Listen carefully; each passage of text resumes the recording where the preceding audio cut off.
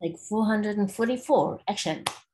Now, this has been a really great challenge for me to talk to a computer, making a recording of me to show to somebody else, because I'm not a computer person. I am a people person, love to talk to children, love to talk to adults, teaching children things by working, helping them, not the way things are done these days. Hallo, my naam is Eloise Smith. Na my studies in onderwys, fondasiefase en special needs, het ek Engeland toe gegaan vir 10 jaar en teruggekom in die wonderlikste idees van hoe om kinders op te voed, verskillende maniere. Elke kind dink anders en het verskillende modaliteite waardeur hulle leer. Maar toe ek terugkom Suid-Afrika, het ek nogal teleurgesteld. Kinders sit maar nog steeds in hulle banke en skryf af van die bord af wat meneer of juffrou sê, probeer dit herhaal, probeer dit memoriseer. Jong kinders voor skool wat werkskaarte sit en doen elke dag wat nie veel vir hulle beteken nie.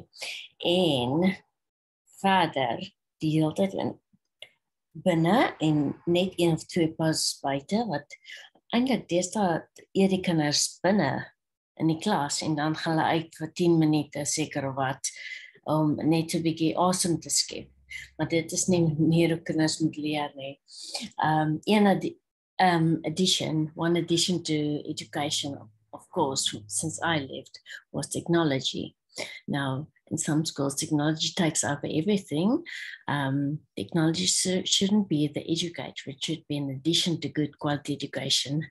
That is why I then started to look into different ways to teach children, looking into right brain study methods, teaching them to young children or grade 4 to 7s, because all children doesn't learn the same way.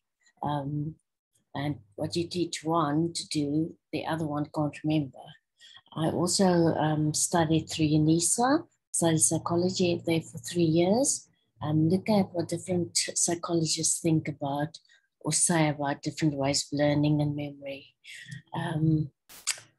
Then last year I read about nature-based education, and I started looking into that, started looking into what Sweden and Norway and parts of America are doing in this increased digital age with children.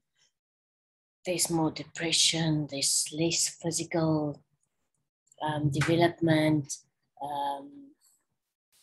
the list goes on and on. Social isolation, eye problems, obesity, and then I started looking into what these countries do, and then obviously in the end started looking into if it is available in South Africa, and that is what I came upon, the Green School. I think the Green School, to quote you, let me just see my quote, 'n plek waar kinders kan kinders wees en 'n natuurlike nuuskierigheid kan gebruik om te leer en te ontwikkel. And I knew I want to be involved in this school. And when I saw your ad that you're looking for a preschool teacher, I think that I can be a great addition to your school.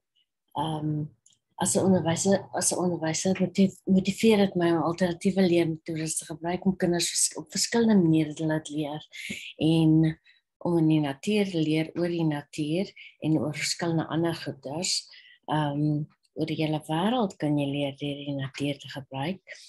Dit motiveer my en ja, ek sal dit waardeer en ek seker van ek sal baie goeie addition wees vir julle skool. Jammer, ek moes dit in Afrikaans gesê het. Ek sal 'n goeie persoon wees om te werk vir julle. Baie dankie vir die geleentheid, hoor. Bye bye.